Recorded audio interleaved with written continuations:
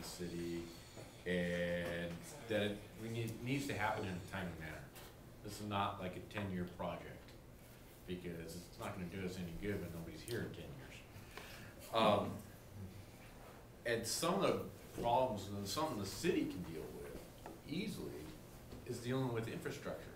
Because when you're dealing with somebody, with a potential tenant or potential business coming in town, and you say, okay, yeah, it's going to take, 3 months to do your construction documents and everything, and it's gonna take a couple months for the approval process, that's 5 months, and oh, by the way, it's gonna take another 4 months just to get the construction permits.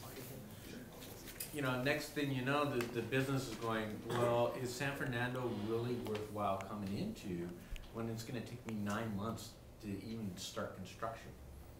When it's actually easier to get a building permit in Santa Monica, where, yeah, you may be able to be spending more money on rent, but you're gonna get your building permit quicker, and you're gonna be able to guarantee that you're probably gonna be able to get more income, or at least perceive that you're gonna be able to get more income for your business, because, the income levels are higher there in Santa Monica, and it has a name.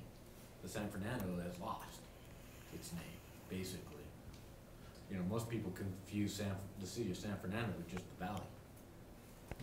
You say, I live in San Fernando, and they go, well, yeah, so there's a couple other million people. And it's like, no, I live in the city of San Fernando.